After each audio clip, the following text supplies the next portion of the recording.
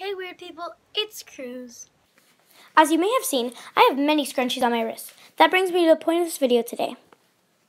So today I'm going to teach you how to make your own scrunchies from scratch. You will need a 24 by 3 inch piece of fabric, elastic measured to your wrist size, thread that is the color of your fabric, a safety pin, scissors, and of course, a needle. So for every scrunchie you need to choose which side you want to show.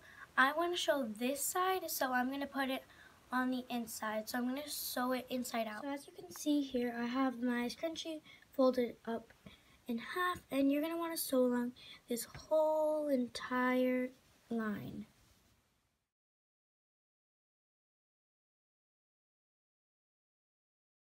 So I've sewn all the way. So once you've sewn all the way, you're gonna there's two sides technically to a scrunchie.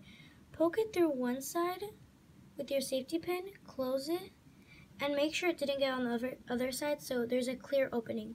Then you're gonna stick it in through the scrunchie and scrunch it up and flip it inside out.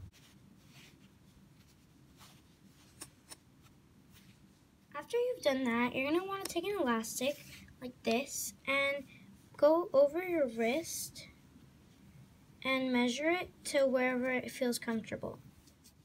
After you've finished flipping it inside out, grab your elastic and your safety pin and stick it through the elastic, close it, and then you're going to take your elastic and put it through your fabric. Make sure not to lose this part. Once you get to the other side, it should look like a bit scrunched, and you're going to want to sew the two elastic pieces together.